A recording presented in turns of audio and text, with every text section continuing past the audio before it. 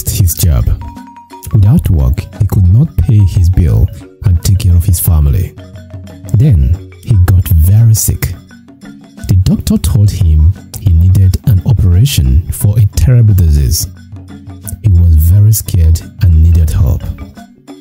He asked his close friends and family for help, but no one came forward. They talked badly about him behind his back instead of helping him. Feeling alone, he posted about his problem on Facebook, but nobody commented. Out of desperation, he sent 250 messages to people he knew, asking to borrow just $1,000 for his operation. Out of all those messages, only 10 people replied. 6 said they couldn't help, and 4 promised to help. But in the end, only 1 person gave him a little money.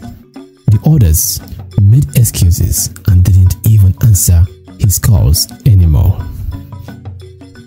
With the little money he had, he went to the nearest hospital, but they turned him away because he didn't have enough money for the operation.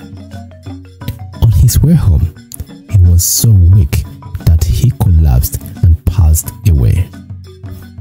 His family ran to the scene and confirmed that he was dead, took him to the mortuary. Hours passed, and the mortuary attendant, an elderly man named Rico, was going about his nightly duties. He was startled when he heard a faint groan coming from one of the bodies. Investigating, he found Peter, weak but unmistakably alive. Rico, skilled in first aid, immediately offered help, bringing the man back from the brink of death. As Peter regained consciousness, he realized where he was and what had happened. He looked at Rico with a peculiar request. "Please keep this a secret," he whispered. "Pretend I am still dead. I want to see how people truly react to my passing." Rico, though perplexed by this request, agreed. He felt a strange sense of duty to honor the man's wish. Days after, rumors spread that he had died.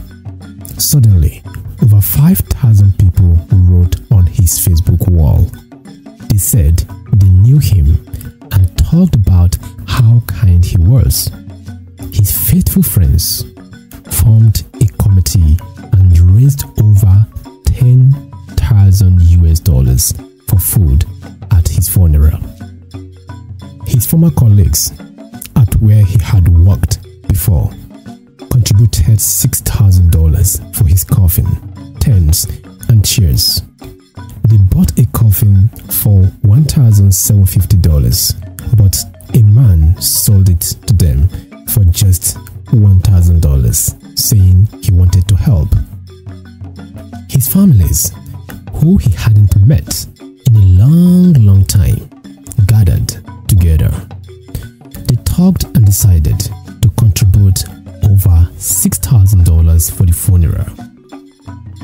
Everyone wanted to help, showing they cared. They even printed t-shirts worth $3,000. But imagine their surprise when, on the day of funeral, the man they thought was dead showed up. As Peter walked in, people ran around in shock, thinking they saw a ghost. Peter felt heartbroken.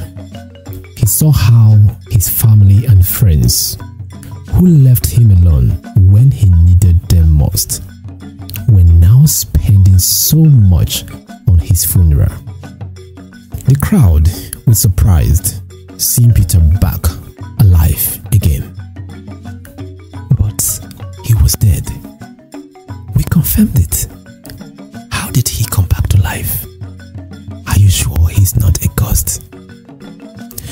Some of the family members asked in a tone of surprise. The crowd quieted down as they realized the man they were mourning was actually alive. There was a mix of emotions: surprise, guilt, and relief. The man stood there, looking at everyone. He didn't know whether to be angry or sad. Why? He finally asked, his voice barely above a whisper. Why now? Seriously? Why all this? When I was supposedly gone? But when I was here, struggling and in pain, I begged everyone for just $1,000 for my operation. Nobody actually responded except just one person. His family and friends had no answers. Their eyes were downcast, filled with shame. It was a moment of truth for everyone. They had all assumed someone else out there would help. Or perhaps they thought their small contribution wouldn't make a difference. But now, faced with the man they had ignored, they realized their mistake. People started to apologize. They admitted that they should have helped him when he needed it most. Peter listened, feeling a mixture of forgiveness and sorrow. He didn't want anger to ruin this moment of understanding. Then, something beautiful happened. The community decided to use the money they had collected for the funeral to pay for his operation. They also set up a fund to help others in the community who might face similar trouble in the future. Peter's health eventually improved after the operation. He found a new sense of hope, not just because of the medical help, but because of the renewed connection with his community. People visited him, offering support and company. His friends and family learned a valuable lesson about not taking each other for granted and the importance of helping in times of need. In the end, Peter's ordeal became a lesson for the whole community. They learned that compassion and support during tough times are more valuable than grand gesture after it's too late.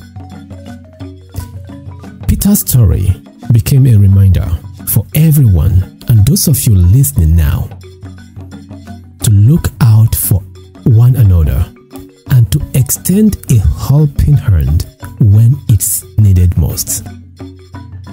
Don't forget to hit the subscribe button and actually look out for other videos on this channel. Thanks for watching.